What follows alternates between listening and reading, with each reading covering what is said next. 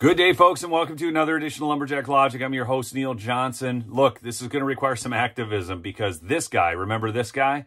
Yeah, he doesn't want to leave. In fact, he's not leaving unless we do something about it right now. So this is going to require your activism. I'm going to be giving you phone numbers. I'm going to show you some specific things. I'm also going to share some alarming, eye-opening video for you. Watch this video to the end and then take the appropriate action because Mitch McConnell, the turtle, does not want to leave the U.S. Senate. He has basically handpicked, hand-groomed a couple replacements, John Cornyn and John Thune. And to show you just how bad John Cornyn is, check this out. Trump's a psychopath. I don't want him to be our president. And you're thinking, who's that guy? Well, that guy's name is Rob Jesmer. And Rob Jesmer, John Cornyn has said that Rob Jesmer will be his chief of staff if he becomes Senate Majority Leader. And this is that he's managing partner at Plus Communications. As one of 5+ principles, he develops strategies to navigate some of the country's most complex regulatory, legislative, and brand reputation challenges. In other words, he's all about selling you smoke and mirrors. But it gets worse. Back in October of 2016, Senator John Cornyn tweeted this out. I am disgusted by Mr. Trump's words about women, our daughters, sisters, and mothers. Probably wasn't disgusted about Bill Clinton, though. Understand that these are character actors. Nothing they say is real. And to show you just how bad John Cornyn is, look at his Liberty score. It is 54%. People, he's basically a Democrat running as the Republican majority leader. He is Mitch McConnell, okay? He is the uniparty. Mitch McConnell is not leaving if this guy gets in. And here, take a look at this one. Here's John Thune's Liberty score. From South Dakota, Ruby Red, South Dakota, Ruby Red, Texas. This is what we get from these places? This guy's even worse. 51%. He's voting Democrat half the time.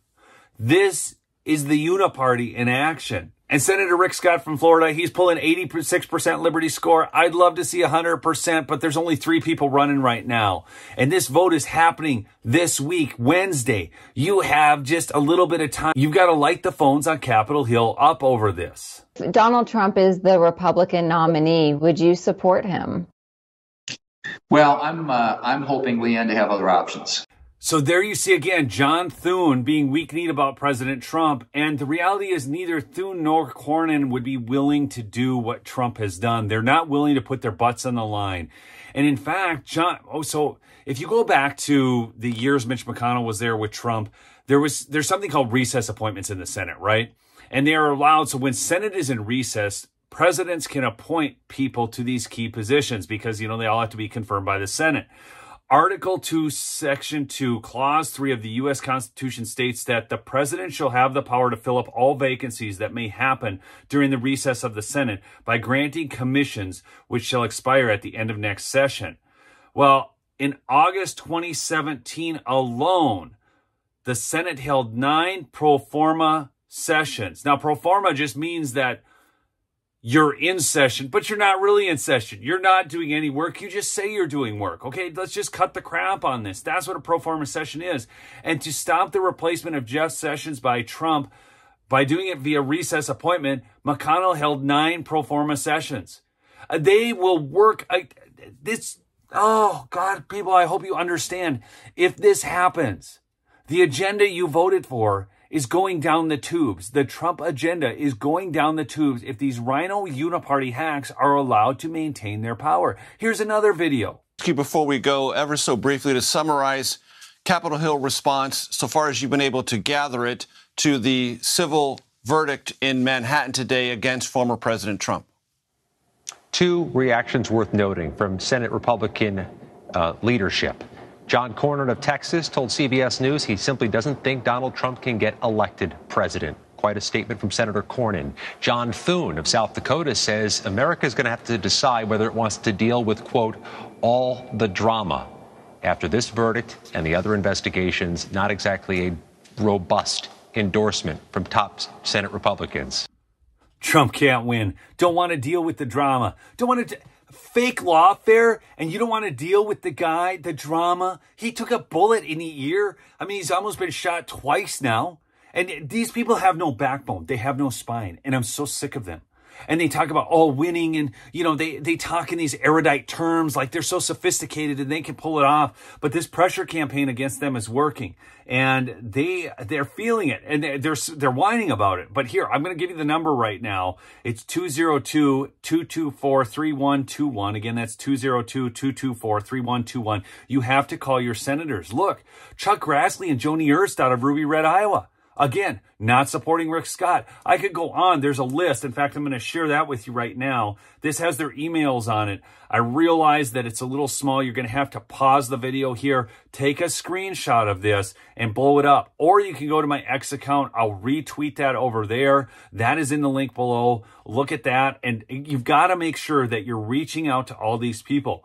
I mean, it's endless. These are McConnell puppets, okay?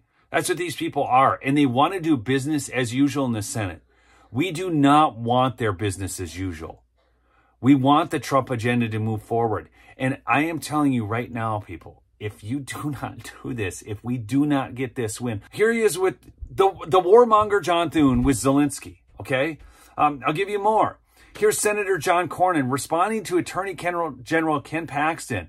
It will be difficult for John Cornyn to be an effective leader since he is anti-Trump, anti-gun, and will be focused on his highly competitive primary campaign in 2026. Republicans deserve better in their next leader, and Texans deserve another conservative senator. And John Cornyn responded to him with hard to run from prison, Ken. They wanted Trump to go to jail. Do you understand this? It is disrupting their way of doing business as usual. Okay? That was just this year. And now he's coming out and saying he's going to be in support of the Trump agenda. I hope to God, you people in Texas, get rid of this poser. If you're in Texas, please. And I'm curious too in the chat, do you guys all understand how important this is? And I want to hear in the chat how many of you are willing to call, willing to send emails today, tomorrow, because that's all the time we've got left. Okay, this is huge. Listen to this one. GOP South Dakota Senator Thune on Trump wanting Sessions to end the Mueller investigation. This is back in 2018. He said the Mueller investigation needs to move forward. They ought to let them complete their work. I don't think any effort to truncate that investigation is in the public's best interest. They are anti-Trumpers. They are anti-Trump's agenda. I hope I've spelled that out enough. But here, I'm going to leave you with Senator Rick Scott and what he has to say. Hopefully, this helps you in terms of being more comfortable with him. I really wanted Mike Lee, but Mike Lee isn't running, and Mike Lee has endorsed Rick Scott. So just please watch this on Rick Scott. And please support Mike Lindell at MyPillow, mypillow.com/lumberjack. Promo code lumberjack for big savings at MyPillow. Stand for something. Stand for something. Like, let's stand and fight over the border. Let's stand and fight over spending. Let's stand and fight over making sure Israel gets helped, but we don't waste all of it. Well, how about no more omnibus nightmare bills that you all seem to consider? Not you. I mean, you don't want it, but those throw everything in the pot and then no one can see it until the last second. No amendment votes. So I did a letter to all my colleagues saying, here's what I committed. We're not doing that anymore. We're going to have a real appropriations process. We're going to figure out how to balance a budget. I balance a budget every year as governor. We should be able to do it here. You have to do it in your personal life.